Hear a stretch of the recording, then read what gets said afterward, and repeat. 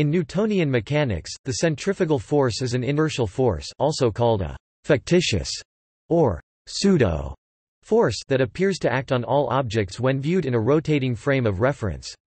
It is directed away from an axis passing through the coordinate system's origin and parallel to the axis of rotation.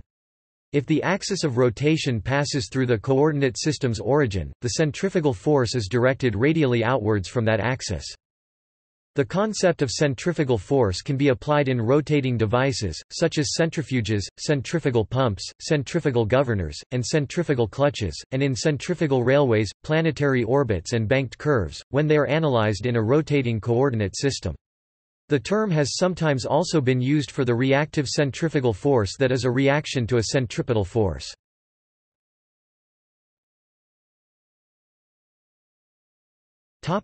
Introduction. Centrifugal force is an outward force apparent in a rotating reference frame. It does not exist when a system is described relative to an inertial frame of reference. All measurements of position and velocity must be made relative to some frame of reference. For example, an analysis of the motion of an object in an airliner in flight could be made relative to the airliner, to the surface of the Earth, or even to the Sun. A reference frame that is at rest, or one that moves with no rotation and at constant velocity relative to the fixed stars, is generally taken to be an inertial frame. Any system can be analyzed in an inertial frame, and so with no centrifugal force. However, it is often more convenient to describe a rotating system by using a rotating frame. The calculations are simpler, and descriptions more intuitive. When this choice is made, fictitious forces, including the centrifugal force, arise. In a reference frame rotating about an axis through its origin, all objects, regardless of their state of motion, appear to be under the influence of a radially from the axis of rotation outward force that is proportional to their mass, to the distance from the axis of rotation of the frame, and to the square of the angular velocity of the frame. This is the centrifugal force. As humans usually experience centrifugal force from within the rotating reference frame, e.g. on a merry-go-round or vehicle, this is much more well-known than centripetal force. Motion relative to a rotating frame results in another fictitious force, the Coriolis force. If the rate of rotation of the frame changes, a third fictitious force, the Euler force, is required. These fictitious forces are necessary for the formulation of correct equations of motion in a rotating reference frame and allow Newton's laws to be used in their normal form in such a frame, with one exception. The fictitious forces do not obey Newton's third law, they have no equal and opposite counterparts.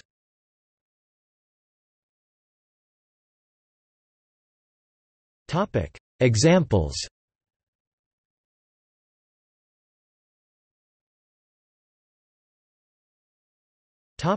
Vehicle driving round a curve. A common experience that gives rise to the idea of a centrifugal force is encountered by passengers riding in a vehicle, such as a car, that is changing direction.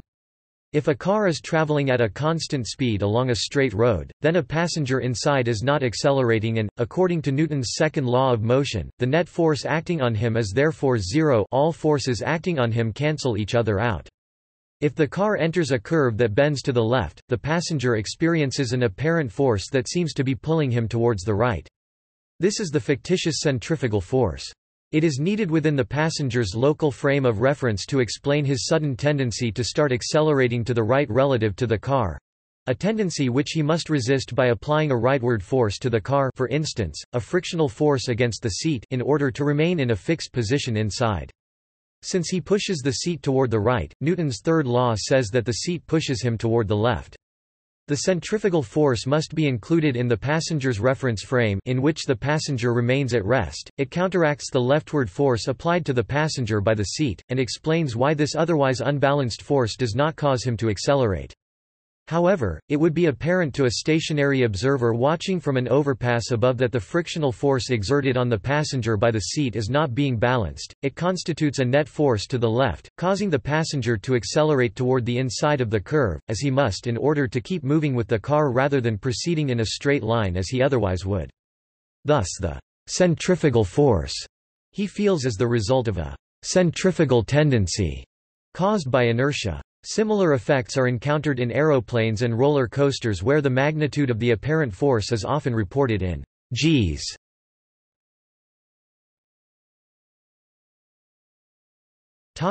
Stone on a string. If a stone is whirled round on a string, in a horizontal plane, the only real force acting on the stone in the horizontal plane is applied by the string. Gravity acts vertically. There is a net force on the stone in the horizontal plane which acts toward the center. In an inertial frame of reference, were it not for this net force acting on the stone would travel in a straight line, according to Newton's first law of motion. In order to keep the stone moving in a circular path, a centripetal force, in this case provided by the string, must be continuously applied to the stone. As soon as it is removed, for example if the string breaks, the stone moves in a straight line. In this inertial frame, the concept of centrifugal force is not required as all motion can be properly described using only real forces and Newton's laws of motion. In a frame of reference rotating with the stone around the same axis as the stone is stationary. However, the force applied by the string is still acting on the stone. If one were to apply Newton's laws in their usual inertial frame form, one would conclude that the stone should accelerate in the direction of the net applied force towards the axis of rotation, which it does not do. The centrifugal force and other fictitious forces must be included along with the real forces in order to apply Newton's laws of motion in the rotating frame.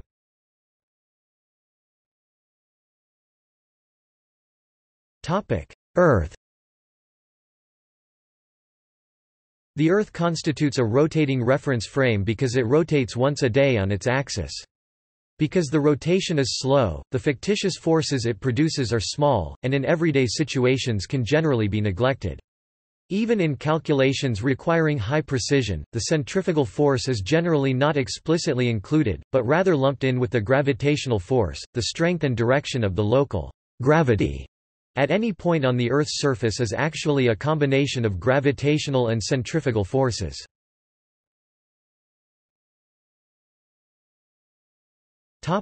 Weight of an object at the poles and on the equator. If an object is weighed with a simple spring balance at one of the Earth's poles, there are two forces acting on the object, the Earth's gravity, which acts in a downward direction, and the equal and opposite restoring force in the spring, acting upward. Since the object is stationary and not accelerating, there is no net force acting on the object and the force from the spring is equal in magnitude to the force of gravity on the object. In this case, the balance shows the value of the force of gravity on the object. When the same object is weighed on the equator, the same two real forces act upon the object. However, the object is moving in a circular path as the Earth rotates and therefore experiencing a centripetal acceleration. When considered in an inertial frame, that is to say, one that is not rotating with the Earth, the non-zero acceleration means that force of gravity will not balance with the force from the spring. In order to have a net centripetal force, the magnitude of the restoring force of the spring must be less than the magnitude of force of gravity. Less restoring force in the spring is reflected on the scale as less weight, about 0.3% less at the equator than at the poles. In the Earth reference frame, in which the object being weighed is at rest, the object does not appear to be accelerating, however the two real forces, gravity and the force from the spring, are the same magnitude and do not balance. The centrifugal force must be included to make the sum of the forces be zero to match the apparent lack of acceleration. Note, in fact, the observed weight difference is more—about 0.53%. Earth's gravity is a bit stronger at the poles than at the equator, because the Earth is not a perfect sphere, so an object at the poles is slightly closer to the center of the Earth than one at the equator. This effect combines with the centrifugal force to produce the observed weight difference.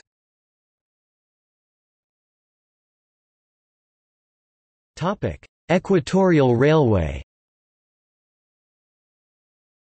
This thought experiment is more complicated than the previous examples in that it requires the use of the Coriolis force as well as the centrifugal force.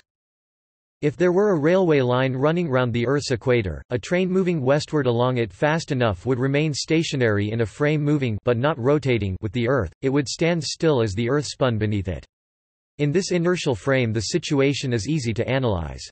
The only forces acting on the train, assuming no wind resistance or other horizontal forces, are its gravity downward and the equal and opposite upward force from the track. There is no net force on the train and it therefore remains stationary. In a frame rotating with the Earth, the train moves in a circular orbit as it travels round the Earth. In this frame, the upward reaction force from the track and the force of gravity on the train remain the same, as they are real forces. However, in the Earth's rotating frame, the train is traveling in a circular path and therefore requires a centripetal downward force to keep it on this path. Because this uses a rotating frame, the fictitious centrifugal force must be applied to the train. This is equal in value to the required centripetal force but acts in an upward direction—the opposite direction to that required. It would seem that there is a net upward force on the train and it should therefore accelerate upward. The resolution to this paradox lies in the fact that the train is in motion with respect to the rotating frame and is subject to, in addition to the centrifugal force, the Coriolis force, which, in this example, acts downward direction and is twice as strong as centrifugal force.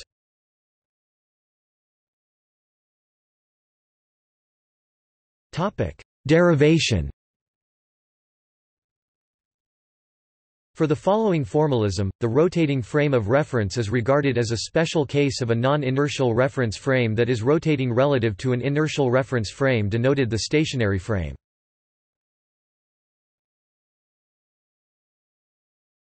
Time derivatives in a rotating frame. In a rotating frame of reference, the time derivatives of any vector function p of time, such as the velocity and acceleration vectors of an object, will differ from its time derivatives in the stationary frame. If p1, p2, p3 are the components of p with respect to unit vectors I, j, k directed along the axes of the rotating frame, i.e. p equals p1i plus p2j plus p3k, then the first time derivative dp, dt of p with respect to the rotating frame is, by definition, dp1, dti plus dp2, dtj plus dp3, dtk. If the absolute angular velocity of the rotating frame is omega, then the derivative dp, dt of p with respect to the stationary frame is related to dp, dt by the equation where times times denotes the vector cross product. In other words, the rate of change of p in the stationary frame is the sum of its apparent rate of change in the rotating frame and a rate of rotation omega times p display style bold symbol omega times bold symbol p attributable to the motion of the rotating frame. The vector omega has magnitude omega equal to the rate of rotation and is directed along the axis of rotation according to the right-hand rule.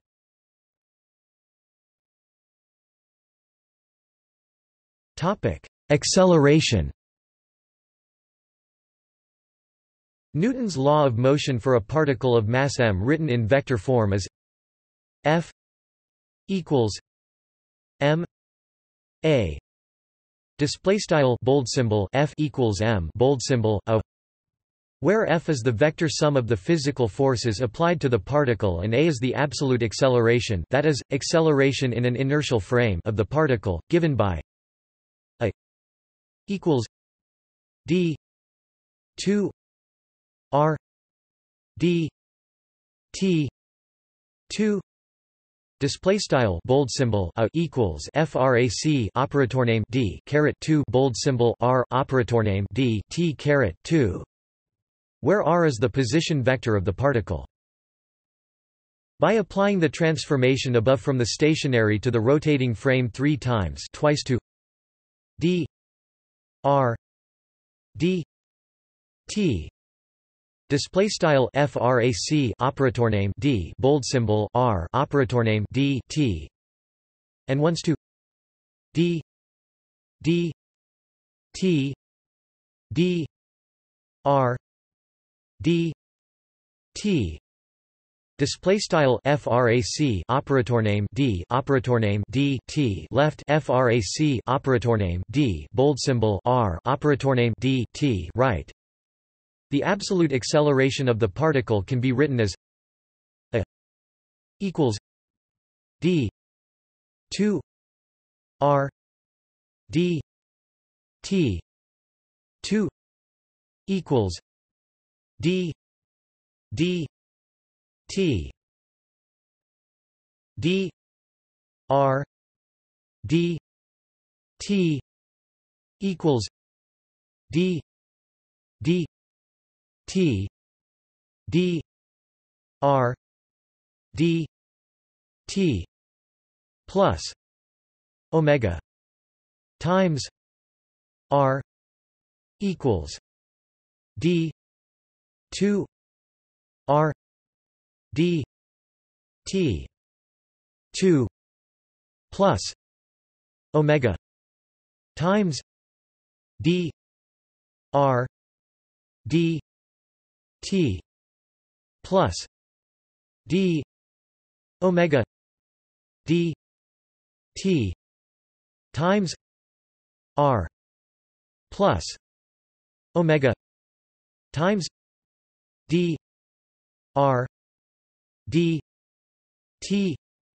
equals d 2 r d t 2 plus omega times d r d t plus d omega d t times r plus omega times d r d t plus omega times r equals d 2 r d t 2 plus d omega d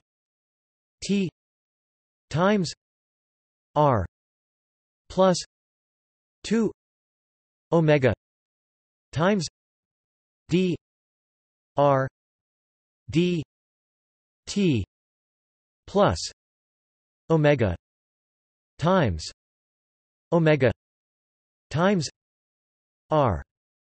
Display style begin aligned bold symbol a and equals frac operator name d caret 2 bold symbol r operator name d t caret 2 equals frac operator name d t frac operator name d bold symbol r operator name d t equals frac operator name d t left frac operator name d bold symbol r operator name d t right plus bold symbol omega times bold symbol r right and equals left frac operator name d caret 2 bold symbol r operator name d t caret 2 right plus bold symbol omega times left frac operator name d bold symbol r operator name d t right plus frac operator name d bold symbol omega operator name d t times bold symbol r plus bold symbol omega times frac operator name d bold symbol r operator name d t and equals left frac operator name d caret 2 bold symbol r operator name d t caret 2 right plus bold symbol omega times left frac operator name d bold symbol r operator name d t right plus frac operator name d bold symbol omega operator name d t times bold symbol r plus bold symbol omega times left frac operator name d bold symbol r operator name d t right plus bold symbol omega times bold symbol r right and equals left frac operator name d caret 2 bold symbol r operator name d t caret 2 right plus frac operator name d bold symbol omega operator name d t times bold symbol r plus 2 bold symbol omega times left frac operator name d bold symbol r operator name d t right plus bold symbol omega times bold symbol omega times bold symbol r.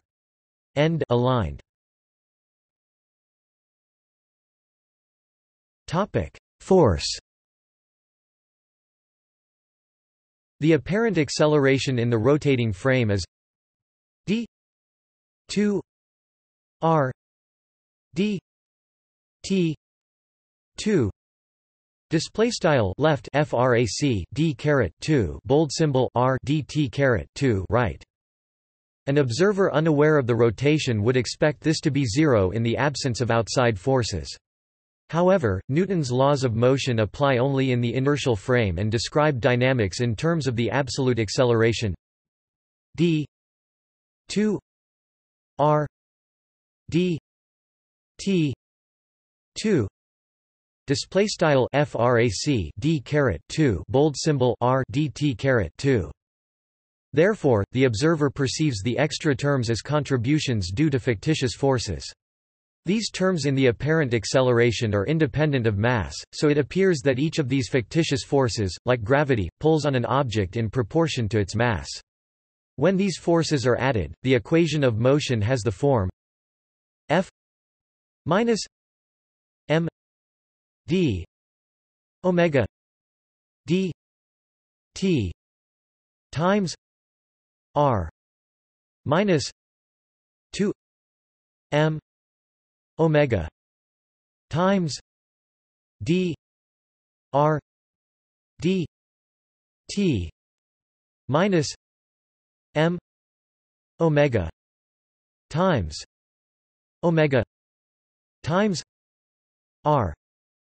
Display style bold symbol f m frac operator name d bold symbol omega operator name d t times bold symbol r minus 2 meters bold symbol omega times left frac operator name d bold symbol r operator name d t right m bold symbol omega times bold symbol omega times bold symbol r equals m d 2 r d t 2 display style equals m left frac operator name d caret 2 bold symbol r operator name d t caret 2 right. From the perspective of the rotating frame, the additional force terms are experienced just like the real external forces and contribute to the apparent acceleration. The additional terms on the force side of the equation can be recognized as, reading from left to right, the Euler force minus m d omega d t times r display style m operator name d bold symbol omega operator name d t times bold symbol r. The Coriolis force minus 2 m omega times d r d t display style minus 2 meters bold symbol omega times left operator name d bold symbol r operator name d t right, and the centrifugal force minus m omega times omega times r display style m bold symbol omega times bold symbol omega times bold symbol r respectively. Unlike the other two fictitious forces, the centrifugal force always points radially outward from the axis of rotation of the rotating frame, with magnitude m omega 2r, and unlike the Coriolis force in particular, it is independent of the motion of the particle in the rotating frame. As expected, for a non-rotating inertial frame of reference, omega equals 0 display style bold symbol omega equals 0, the centrifugal force and all other fictitious forces disappear. Similarly, as the centrifugal force is proportional to the distance from object to the axis of rotation of the frame, the centrifugal force vanishes for objects that lie upon the axis.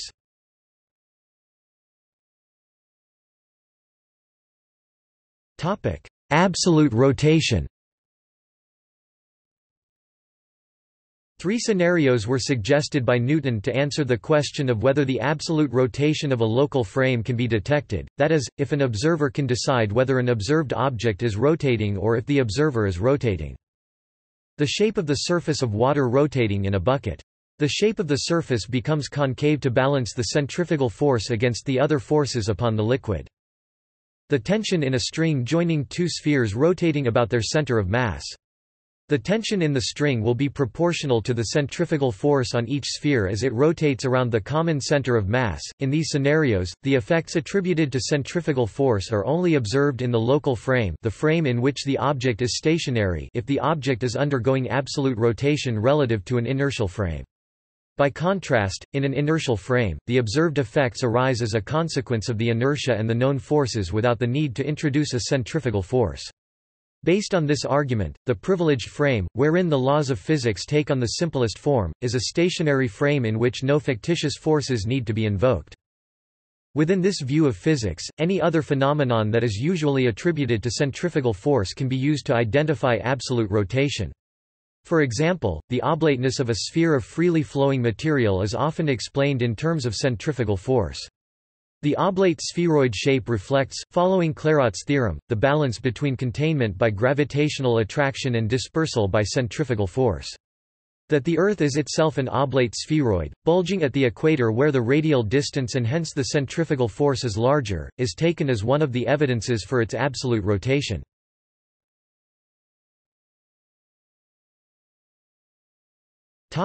Applications. The operations of numerous common rotating mechanical systems are most easily conceptualized in terms of centrifugal force. For example, a centrifugal governor regulates the speed of an engine by using spinning masses that move radially, adjusting the throttle, as the engine changes speed. In the reference frame of the spinning masses, centrifugal force causes the radial movement. A centrifugal clutch is used in small engine-powered devices such as chain saws, go-karts and model helicopters. It allows the engine to start and idle without driving the device but automatically and smoothly engages the drive as the engine speed rises. Inertial drum brake ascenders used in rock climbing and the inertia reels used in many automobile seat belts operate on the same principle. Centrifugal forces can be used to generate artificial gravity, as in proposed designs for rotating space stations. The Mars gravity biosatellite would have studied the effects of Mars-level gravity on mice with gravity simulated in this way. Spin casting and centrifugal casting are production methods that uses centrifugal force to disperse liquid metal or plastic throughout the negative space of a mold. Centrifuges are used in science and industry to separate substances. In the reference frame spinning with the centrifuge, the centrifugal force induces a hydrostatic pressure gradient in fluid-filled tubes oriented perpendicular to the axis of rotation, giving rise to large buoyant forces which push low-density particles inward. Elements or particles denser than the fluid move outward under the influence of the centrifugal force. This is effectively Archimedes' principle as generated by centrifugal force as opposed to being generated by gravity. Some amusement rides make use of centrifugal forces. For instance, a gravitron spin forces riders against a wall and allows riders to be elevated above the machine's floor in defiance of Earth's gravity. Nevertheless, all of these systems can also be described without requiring the concept of centrifugal force, in terms of motions and forces in a stationary frame, at the cost of taking somewhat more care in the consideration of forces and motions within the system.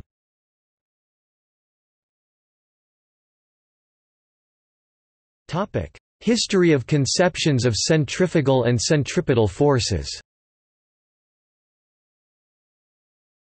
The conception of centrifugal force has evolved since the time of Huygens, Newton, Leibniz, and Hooke, who expressed early conceptions of it. Its modern conception as a fictitious force arising in a rotating reference frame evolved in the 18th and 19th centuries. Centrifugal force has also played a role in debates in classical mechanics about detection of absolute motion. Newton suggested two arguments to answer the question of whether absolute rotation can be detected, the rotating bucket argument, and the rotating spheres argument. According to Newton, in each scenario the centrifugal force would be observed in the object's local frame, the frame where the object is stationary, only if the frame were rotating with respect to absolute space. Nearly 2 centuries later, Mach's principle was proposed where, instead of absolute rotation, the motion of the distant stars relative to the local inertial frame gives rise through some hypothetical physical law to the centrifugal force and other inertia effects. Today's view is based upon the idea of an inertial frame of reference, which privileges observers for which the laws of physics take on their simplest form, and in particular, frames that do not use centrifugal forces in their equations of motion in order to describe motions correctly. The analogy between centrifugal force, sometimes used to create artificial gravity, and gravitational forces led to the equivalence principle of general relativity.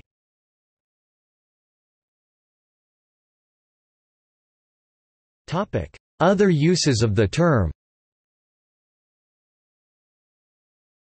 While the majority of the scientific literature uses the term centrifugal force to refer to the particular fictitious force that arises in rotating frames, there are a few limited instances in the literature of the term applied to other distinct physical concepts. One of these instances occurs in Lagrangian mechanics. Lagrangian mechanics formulates mechanics in terms of generalized coordinates (qk), which can be as simple as the usual polar coordinates r theta r theta, or a much more extensive list of variables. Within this formulation, the motion is described in terms of generalized forces, using in place of Newton's laws the Euler-Lagrange equations.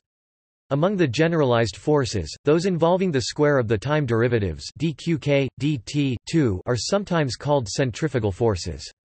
In the case of motion in a central potential, the Lagrangian centrifugal force has the same form as the fictitious centrifugal force derived in a co-rotating frame. However, the Lagrangian use of centrifugal force in other, more general cases has only a limited connection to the Newtonian definition. In another instance, the term refers to the reaction force to a centripetal force, or reactive centrifugal force. A body undergoing curved motion, such as circular motion, is accelerating toward a center at any particular point in time. This centripetal acceleration is provided by a centripetal force, which is exerted on the body in curved motion by some other body. In accordance with Newton's third law of motion, the body in curved motion exerts an equal and opposite force on the other body.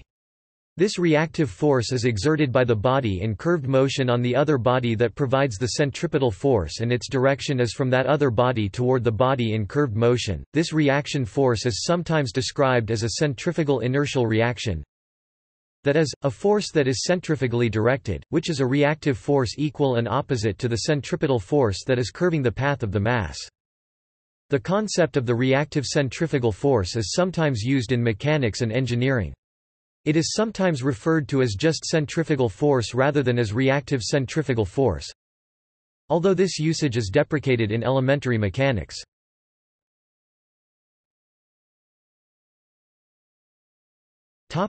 See also: balancing of rotating masses, centrifugal mechanism of acceleration, equivalence principle, folk physics, Lagrangian point, Lamb equation.